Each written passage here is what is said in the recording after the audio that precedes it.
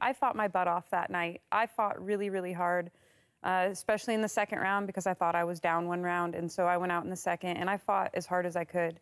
And, you know, I tried all the tricks that I knew to get her down on the cage, try and get on top and win the next round. And I think she's just a really strong fighter and she was in the zone that night. So I won't take anything away from Nico. She was awesome, and she was awesome that night. And she's actually just a really cool girl. So it was, to me, it's an honor to see her coming up, you know. And for me, it's just a lesson. The next fight, I have to relax. I'm going to keep getting better and just look forward to the future. All right, well, that's the first of our troll booth questions, folks. RJ is going to have his eye on social media all show long. If you want to get involved, use the hashtag Tough Talk, and your tweets may just make it on the air. But obviously, we're talking about the fight with Nico.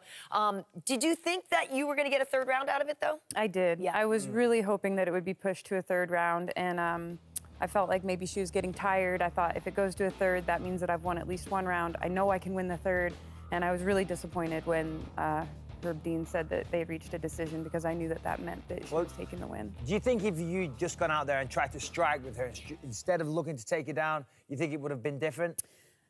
Maybe, but because she was a southpaw, I was actually pretty nervous about trying to win those striking exchanges because southpaws move off in different directions than you'd expect. This guy will tell you. No, they are a pain, but it's very tiring trying to take somebody down. Were you gassing in the fight at all? I didn't feel like it. After watching the fight, I looked to myself like I had slowed down a little bit, but in the fight I didn't feel that way. But the game plan was to take her down, and I'm like a dog on a game plan. Like, I will commit to that game plan. I will try it until the bell rings, beginning to end. And so the game plan was to put her on the cage, take her down, get on top, and either finish or at least like do some brutal ground and pound so that there's no question who's winning the fight. And I could not complete the takedown. Well, she did land a lot of kicks in there. Were you damaged by any of those? Were they throwing you off your game? I knew they didn't look good. I wasn't happy about it.